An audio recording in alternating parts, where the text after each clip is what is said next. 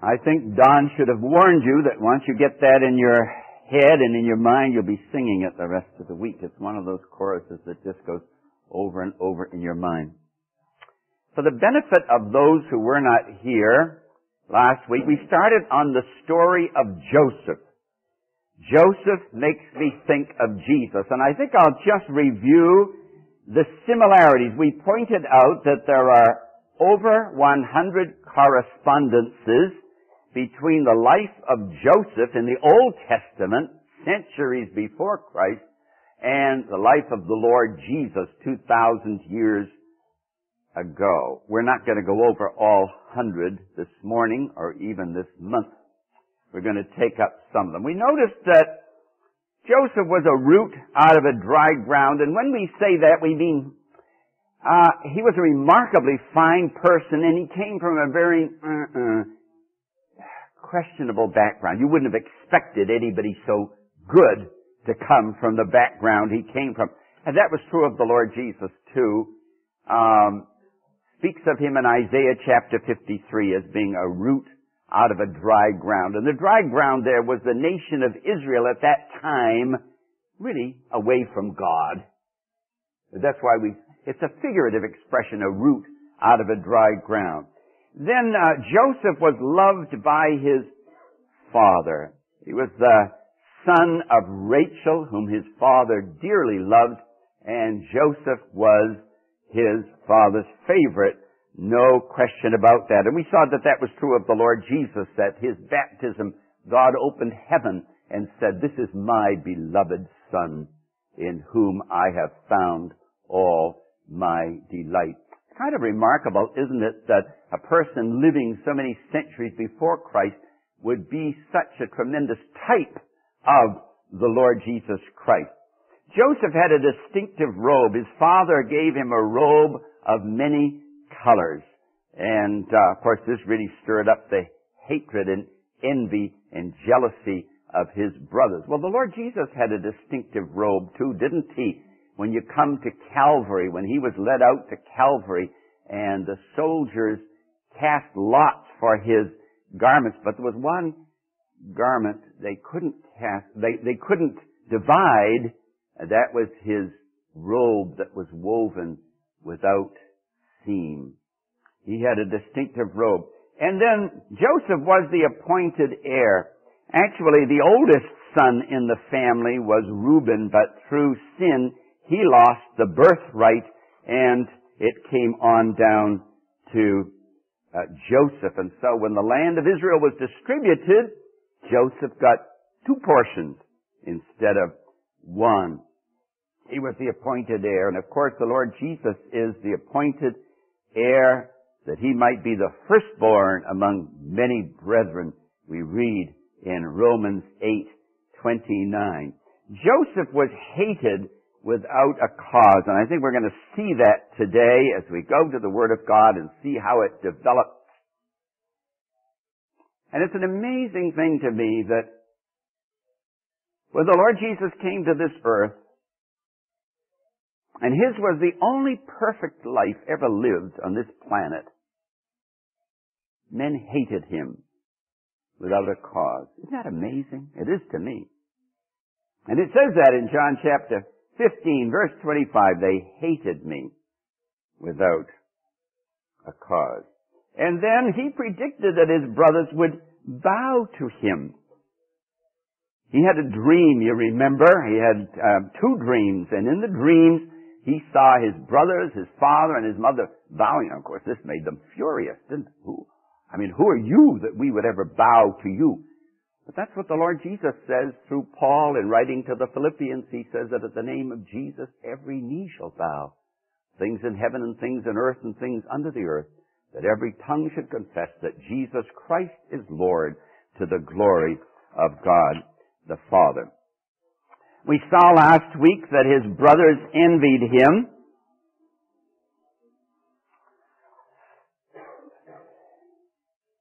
For what?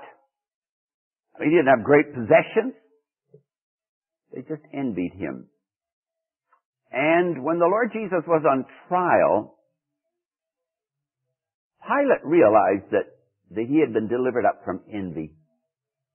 In other words, the rulers of the Jews, the chief priests and the rulers of the Jews, they felt that Jesus was a threat to their position. They wanted to be the leaders of Israel, and they were not going to tolerate him to come and take that place. And so they envied him and delivered him up to be crucified. It says here his parents pondered these things carefully, and in Joseph's case it says that about his father, and in Jesus' case it says that about his mother, Mary, the Virgin Mary. So she pondered these things in her heart. In other words, there was something unusual about these lives that made the parents stop, what's going on anyway? You know, what is God working throughout all of these? And they thought very seriously about it. Then Joseph was sent by his father to check on the welfare of his brethren. They were out there with the sheep, you know, and they were wandering around. And the Lord Jesus was sent down here to check on the welfare of his Jewish brethren. He said he was sent to the lost sheep of the house of Israel. And yet Joseph knew that his brothers would resent him and that they would be thoroughly unpleasable. That nothing he could do would please them. That was true of Jesus, you know. And Jesus gave that parable. He said, you're like children playing in the marketplace, and we mourned for you and you wouldn't lament, and we rejoiced with you and you wouldn't dance. Nothing we could do would please you. And that was exactly true. But Joseph was obedient to his father. His father said, go. He went.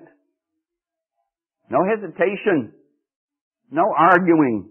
He just went. He obeyed his father's voice. Well, that was certainly true of the Lord Jesus. The Lord Jesus sent him from heaven's highest glory down to this scene to suffer, bleed, and die for guilty sinners like you and me. And he said, lo, I come. In the volume of the book it is written of me, I delight to do thy will, O my God. Even if it meant the shedding of his blood, even if it meant his giving up his life, he delighted to do the will of God. You and I can't understand that. Then he sought them until he found them. He went out and out and out, and he asked, where are my brothers? And they led him, and he finally found them. And that reminds us of the Lord Jesus, the Good Shepherd. And he had 99 sheep in the fold, but one sheep had gone astray. And he went out and sought that sheep until he found it. And if you're saved here today, you and I are that lost sheep. Well, there were a couple of other things that we went over last week. We found out last week that his brothers weren't where they were supposed to be. They had started out from a place called Hebron, Hebron. And incidentally, names in the Bible have meanings. That's a wonderful thing about the Bible, that names have meanings, colors have meanings, numbers have meanings. Everything in the Bible is meaningful. And Hebron means fellowship or communion. And what it's really saying is that Joseph's brethren had wandered away from fellowship with God. They were out of touch with God. But he sought them. And once again, these two passages in Matthew and the two passages in Matthew speak of the Lord Jesus and going to the lost sheep of the house of Israel. And then as we closed last week, we noticed that he came to them, but they didn't receive him. Instead of saying, wow, our long lost brother, we haven't seen him for a long time, they said, let's kill him. And that's what it says concerning the Lord Jesus in John chapter 1, verse 11. He came unto his own, but his own received him not. But as many as received him, to them gave he power to become the sons of God, even to them that believe on his name. Now I think before we go further, we'll turn to Genesis chapter 37, and let's begin reading there just to get we've got the background now. So we're going to just read from there on. Verse 18, Genesis 37, verse 18. If you don't have a Bible, maybe one of your neighbors will share a Bible with you. Genesis 37:18. Now when they saw him afar off, even before he came near them, they conspired against him to kill him. Then they said to one another, look, this dreamer is coming. Come therefore, let us now kill him and cast him into some pit, and we shall say, some wild beast has devoured him. We shall see what will become of his dreams. You see, they resented his dreams that said that one day his father, mother, brothers would bow to him. But Reuben heard it, and he delivered him out of their hands and said, let us not kill him. Reuben said unto them, shed no blood, but cast him into this pit which is in the wilderness, and do not lay a hand on him, that he might deliver him out of their hands and bring him back to his father. So it came to pass when Joseph had come to his brothers that they stripped Joseph of his tunic, the tunic of many colors that was on him. Then they took him and cast him into a pit, and the pit was empty. There was no water in it. They sat down to eat a meal. Then they lifted up their eyes and looked, and there was a company of Ishmaelites coming from Gilead with their camels bearing spices, balm, and myrrh on their way to carry them down to Egypt. So Judah said to his brothers, what profit is there if we kill our brother and conceal his blood? Come and let us sell him to the Ishmaelites, and let not our hand be upon him, for he is our brother and our flesh. And his brothers listened. Then Midianite traders passed by, so the brothers pulled Joseph up and lifted him out of the pit and sold him to the Ishmaelites for 20 shekels of silver. They took Joseph to Egypt. Then Reuben returned to the pit, and indeed Joseph was not in the pit, and he tore his clothes. And he returned to his brothers and said, the lad is no more, and I, where shall I go? So they took Joseph's tunic. This is very, very cruel, isn't it? They took Joseph's tunic, killed a kid of the goats, dipped the tunic in the blood. Then they sent the tunic of many colors, and they brought it to their father and said, we have found this. Do you know whether it is your son's tunic or not? What a way to treat the old man. And he recognized it and said, it is my son's tunic. A wild beast has devoured him. Without doubt, Joseph is torn to pieces. Then Jacob tore his clothes, put sackcloth on his waist, and mourned for his son many days. And all his sons and all his daughters arose to comfort him.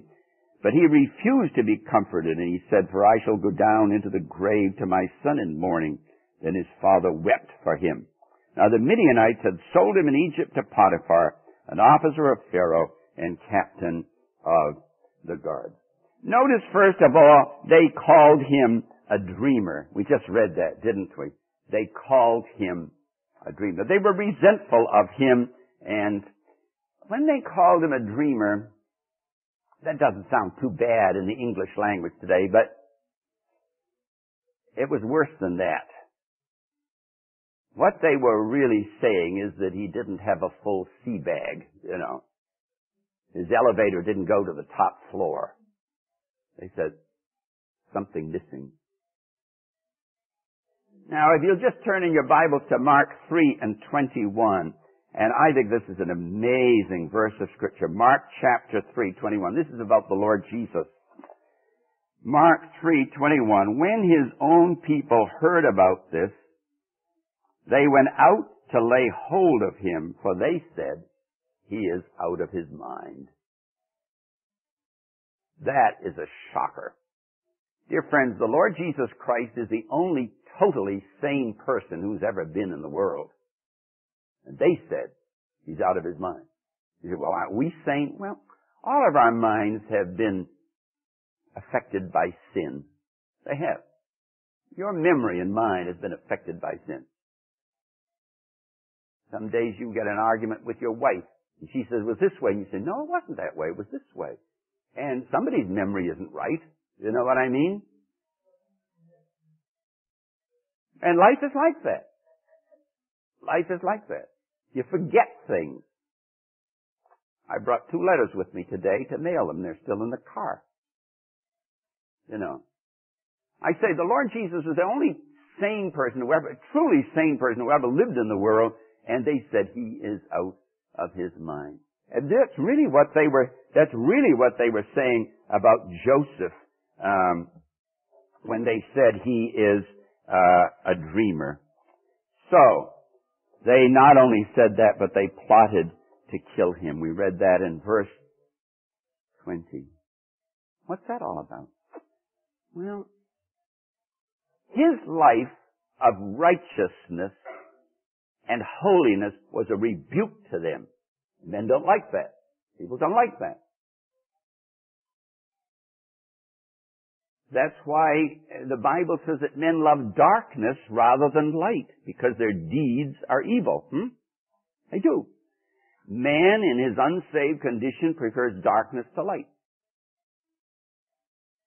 That's why drinking places are usually pretty dark, aren't they?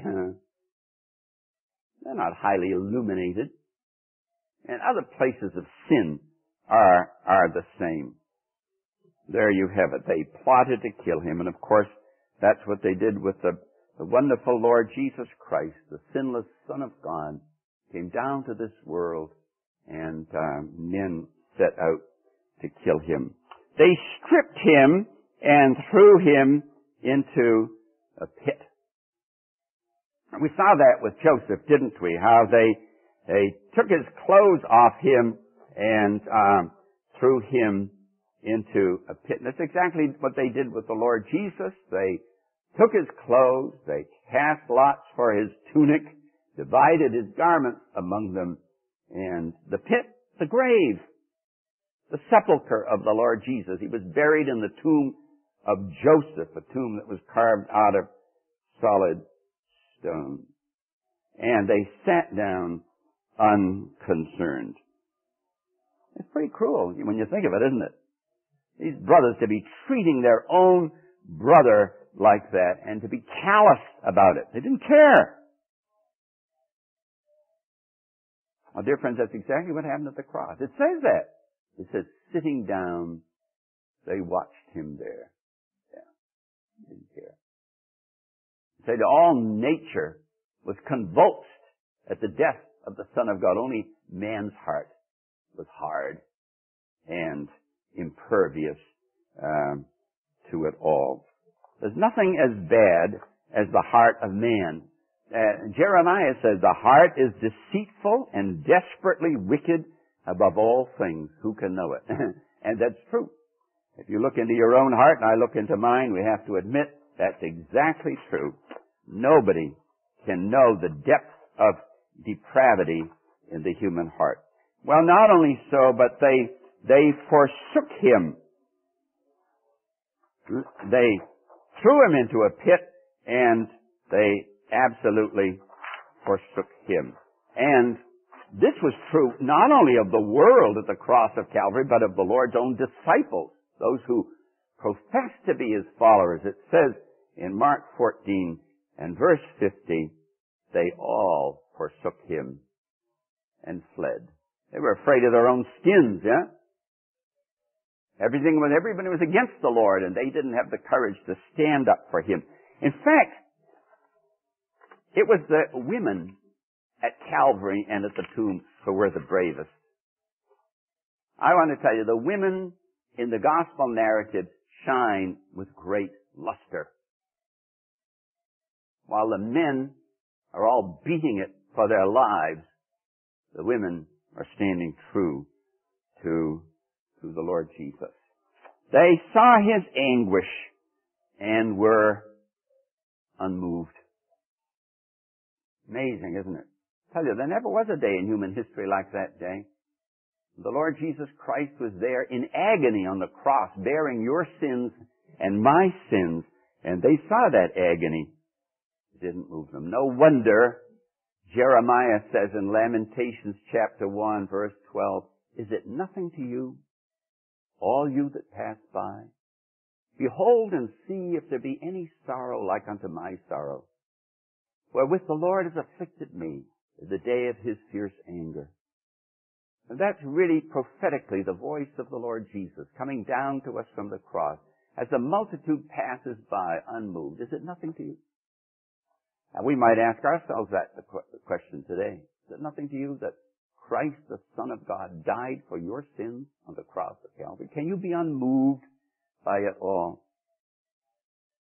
Really, if it had its desired effect in our lives, we'd fall on our knees and we'd say, my Lord and my God. That's what we'd say. Then it says they sold him. You talk about being callous. You talk about being hard. Don't kill him when you can make some money off him. That's really what they were saying. Don't kill him. I was going to say this maybe reflects the Jewish tendency toward business, but it's not just Jewish, Gentile as well, too. They sold him for 20 pieces of silver. Incredible, isn't it? You say, well, does that have a counterpart in the life of the Lord Jesus? And, of course, you know that it does. They sold the Savior for 30 pieces of silver.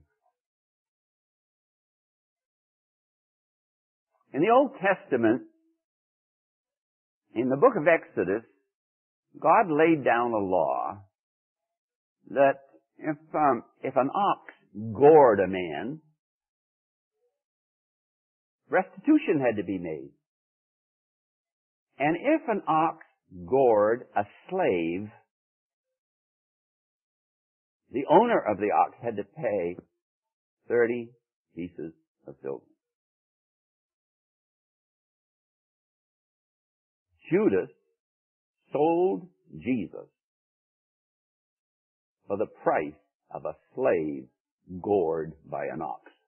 That's what he did. Terrible, isn't it? That's what he did. I think the poet has said it very well. 30 pieces of silver for the Lord of life they gave. 30 pieces of silver, only the price of a slave. But it was the priestly value of the Holy One of God. They weighed it out in the temple, the price of the Savior's blood.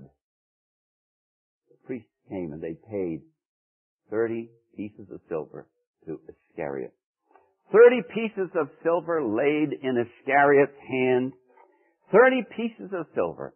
The aid of an armed band, like a lamb that is led to the slaughter, brought the humbled Son of God at midnight from the garden, where his sweat had been as blood. 30 pieces of silver burned on the traitor's brain. 30 pieces of silver is hellish gain. I have sinned and betrayed the guiltless, he cried with a fevered breath, and he cast them down in the temple and rushed to a madman's death. 30 pieces of silver lay in the house of God. 30 pieces of silver, but oh, 'twas the price of blood. And so, for a place to bury the strangers in, they gave the price of their own Messiah, who lay in a borrowed grave. They used the money to buy a cemetery to bury strangers in it.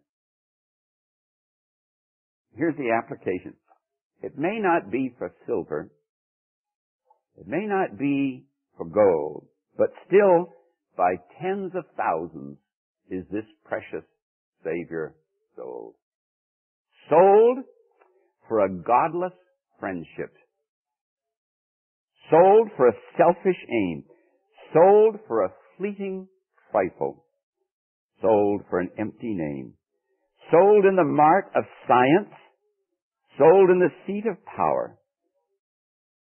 Sold at the shrine of fortune. Sold in pleasure's bower. Sold where the awful bargain none but God's eye can see. Ponder, my soul, the question, shall he be sold by me? Sold, oh God, what a moment. Stifled his conscience voice. Sold, and the price of the Savior to a living coal shall turn, with the pangs of remorse forever, deep in the soul to burn. They sold Jesus for 30 pieces of silver. Well, their plot failed because he came out of the pit. Now this is a very wonderful thing. They threw him into a pit. Forget him. A caravan came along. It was what the Bible calls them an Ishmaelite caravan or a Midianite caravan. Now get this. This caravan came along, and the brothers took Joseph out of the pit and sold him to the Midianites so they could take him down to Egypt where he would become a slave.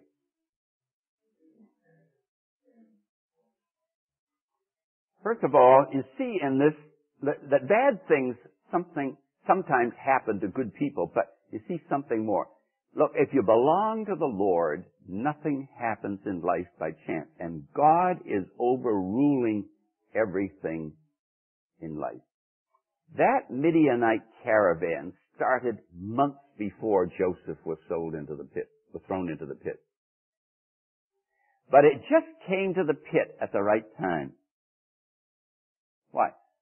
God wanted Joseph in Egypt, and the Midianites gave him free transportation. You see God's overruling hand here in a wonderful way. Let me read it to you the way F.B. Meyer says it. And I think it's beautiful. He says, it was not chance, but providence that brought these Midianites to the pit at that hour. They had, of course, fixed their time of departure, the speed at which their camels were to travel, and the amount of time which they would spend at the fairs and markets en route. I mean, they had their own schedule. They knew what they were doing. Quite irrespectively of all other considerations but their own profit and convenience, yet quite unconsciously, they were moving according to a divine timetable. Everything in life is directed, superintended, and controlled by a divine forethought.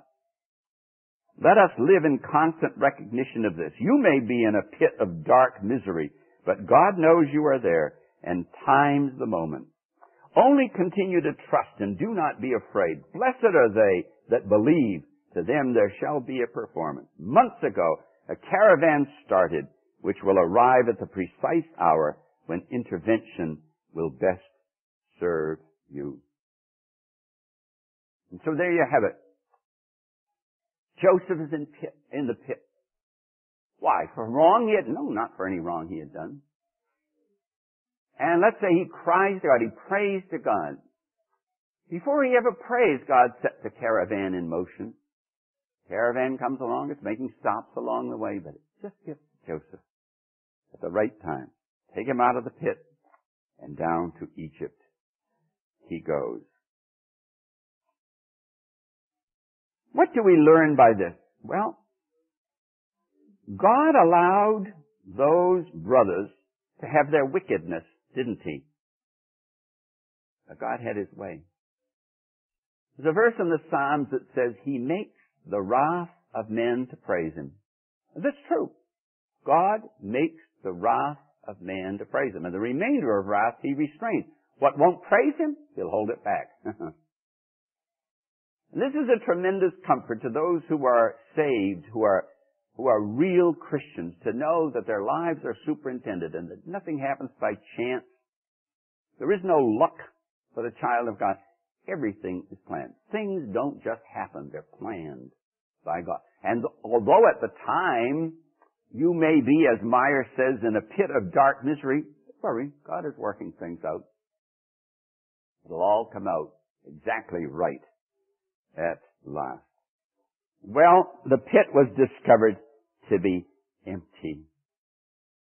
Joseph is no longer in the pit. And I don't have to tell you what the application to the Lord Jesus is in Luke chapter 24 and verse 6. Easter morning, they come to the sepulchre. They come to the grave. He's not there. He's risen. And wherever that sepulchre is, over outside Jerusalem today, I tell you, it's an empty sepulchre. You can't go and visit a grave where the body of Jesus is, or where the dust of Jesus is. He rose on the third day, triumphant over sin, death, and hell. And he lives today at the right hand of God, a man in the glory, and he lives there in the power of an endless life. I'll tell you, it's wonderful.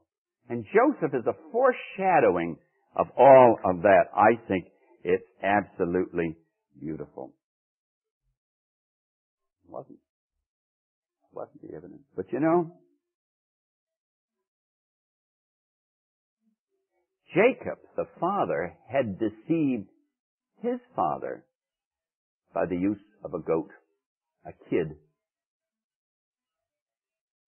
I don't know if you remember the story, but in order to get the blessing of the firstborn, in order to get the birthright, Jacob's mother and he had taken the skin of a kid and covered his arm with a kid's skin so that it would appear to be Esau's hairy arm.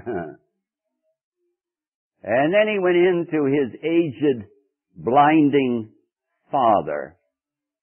The father said, well, the hand seems to be the hand of Esau, but the voice is the voice of Jacob. Not too bad, was it?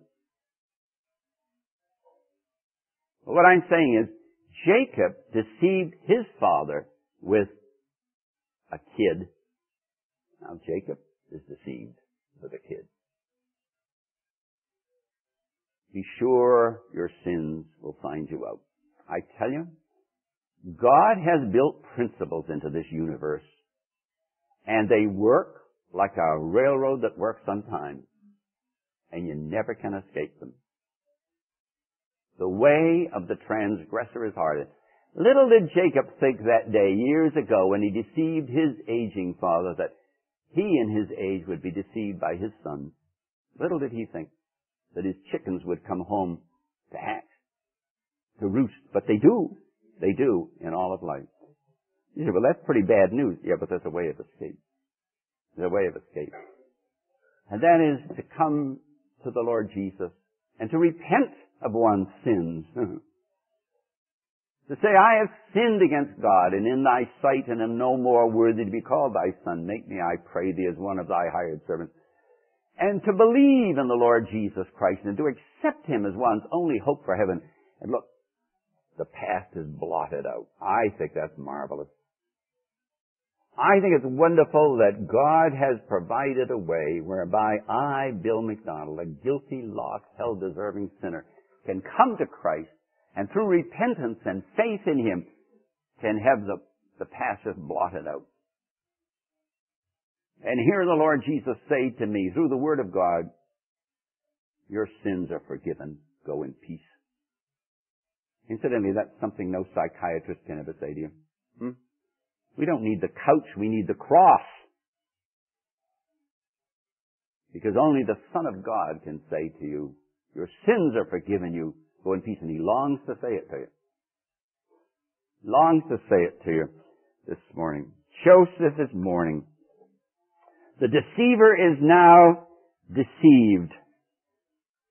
And dear Joseph goes down to Egypt.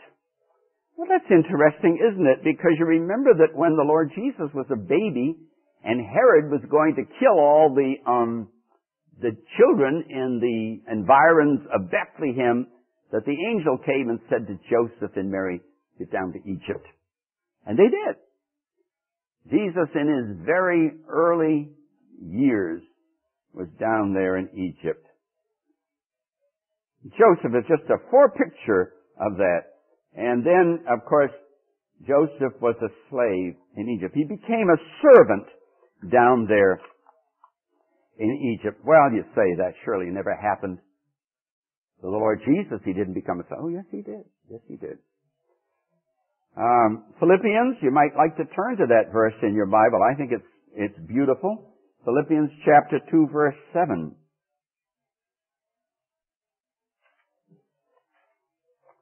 Philippians 2, verse 7. Well, I'll go back to verse 5. It says, let this mind be in you, which was also in Christ Jesus, who being in the form of God, did not consider it robbery to be equal with God, but made himself of no reputation, taking the form of a servant and coming in the likeness of men. Incidentally, there are two kinds of servants in the Bible. One is called a bond slave. The other is called a hired servant. A bond slave belongs to his master. He's property belonging to his master. A hired servant works for pay. Which do you think Jesus was? The bond servant. He said, the Son of Man came not to be ministered unto, but to minister, and to do what? To give his life a ransom for many. And you know, one day the Lord Jesus took a towel, and he girded himself with a towel, and the towel was the apron of a slave. And you know what he did? He got down and he washed the disciples' feet. You talk about taking the lowly place. Jesus washed the disciples' feet. Not the way of the world, is it? You'd hardly expect the president of IBM to get down and polish the shoes of the janitor. Well, Jesus did something more wonderful than that. He washed the disciples' feet. So there you find Joseph, a slave down in Egypt, and you find the Lord Jesus Christ coming into this world and as a slave. Well, it's an interesting thing that although he was rejected by his own people, Joseph was accepted by the Gentiles down in Egypt. The Egyptians are Gentiles. And he found a welcome down there of sorts. It's interesting that in the public ministry of the Lord Jesus on earth, he was largely rejected by the Jewish people. His own people. He was a Jew. And he was largely rejected by the Jewish people, but he was accepted by the Gentiles. If you'll turn to those verses of Scripture, Matthew 8:10 and Luke 7:9, the Lord Jesus comes across Gentiles, and you know what he says? He says, I haven't found such faith in all of Israel. It's amazing, isn't it? And you know, that's still true. It's really still true, sad to say, that largely the Jewish people today reject the Christ of God. And most people today who are saved are Gentile people who've been saved by the grace of God. He came unto his own received him not. The Jews. But as many as received him, them gave he power to become the sons of God, even to them that believe on his name. The Lord was with Joseph. It says that. In fact, this is funny, but in one of the early translations of the Bible, it says the Lord was with him and he was a lucky fellow. Well, I think lucky meant something different in that day than it means today, because today luck means chance of fortune. And as I said, there's no chance of fortune with the child of God. But the Lord was definitely with him. And you know, that's a great thing to have the Lord on your side, isn't it? It's terrible to be against the Lord or not on the Lord's side. It's a wonderful thing to have the Lord with you. If God be for us, who can be against us? He that spared not his own Son, but delivered him up for us all, how shall he not with him also freely give us all things? To be against the Lord is like being a mosquito going against a blast furnace in Pittsburgh, Pennsylvania. What chance does a mosquito have in a blast furnace? None.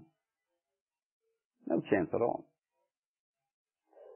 And so the person who takes sides against God, who's not on God's side, is already doomed. I don't think there's anything worse than thinking of the wrath of God poured out against a Christ rejecter.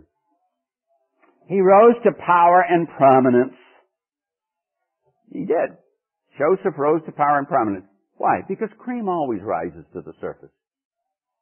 And God blesses those, and God honors those who honor him. And of course that was true of the Lord Jesus. You see it throughout his ministry. And in John chapter 5 it speaks of the many ways in which God the Father and the Lord Jesus are equal. And then it says He's entrusted all judgment to His Son. All judgment has been entrusted to the Son of God. Everything Joseph did prospered. Beautiful. Why? Because the Lord was with him.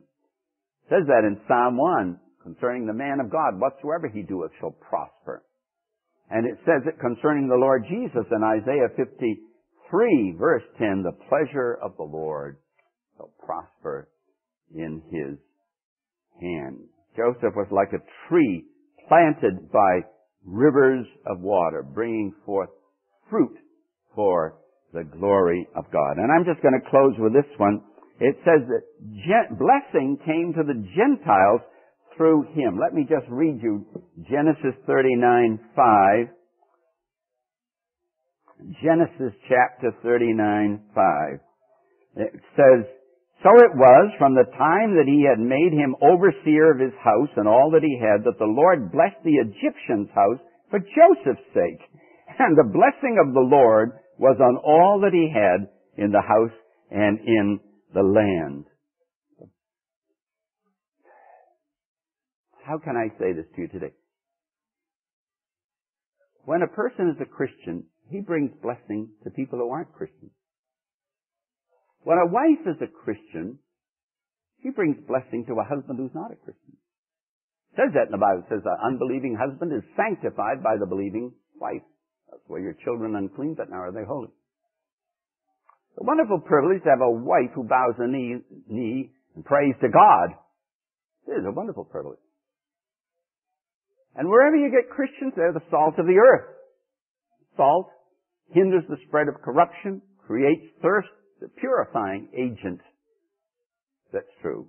And here the Egyptians are blessed. Once again, let me quote F.B. Meyer. When we reach heaven and are able to trace the origin of things, we shall find that many of the choicest blessings of our lives were procured by the prayers or presence of very obscure and unrecognized people who were dear to God. And many of you who are Christians here today know that's true. You can look back through your life and you can think of your contact with Christian people and how your life has been enriched by them. Well, that's what happened to the Egyptians. They were blessed through this dear man of God, Joseph. And how true that is, how blessing has come to the Gentiles through the Lord Jesus Christ. He came to Israel. Israel rejected Him. And the Gentiles have come into the place of blessing today. So that the church today is largely, not exclusively, but largely a Gentile church made up of Gentile believers who, in the Old Testament, were considered dogs. The Jewish people believed that the Gentiles were made by God to be fuel for the flames of hell. That's how highly we rated in the Old Testament. But the Lord Jesus came primarily to the house of Israel, but also that the blessing might overflow to the Gentiles. I'm going to see that more as we go on. You might be saying this morning, what's this all got to do with me? I'm not a Christian. I'm not a decided Christian. Well, it's got a lot to do with it. The question is, whose side are you on? And today the Spirit of God is saying to you, look, why don't you just break? Why don't you just break at the foot of the cross? Why don't you just come repent of your sins? Take sides with God against yourself. And say, yes, I believe Jesus died for me on the cross of Calvary. But the best way I know how, I take Him as my Lord and as my Savior. And I want to tell you something. If you do that from the bottom of your heart, God will save your soul. You'll go out that door forgiven, the possessor of eternal life, saved by the grace of God. If we can help you, feel free to stay. As John said, feel free to stay behind. I or any of the brothers would be glad to talk to you, especially if you have questions. I had dozens of questions before I was saved. And I'd be thrilled to be able to help you from the Word of God. We're going to look to God in prayer, and then Don is going to come and lead us in a closing hymn. Shall we pray? Father, we just thank you for this marvelous story of Joseph and how He really does make us think of Jesus. Almost everything about His life seemed to point forward to 2,000 years ago when the Son of God was born in Bethlehem of the Virgin Mary, when He lived that perfect life here, when He went forth into His public ministry, and then when He was lifted up on a cross of shame to die for guilty sinners. Oh, what love, what wondrous love.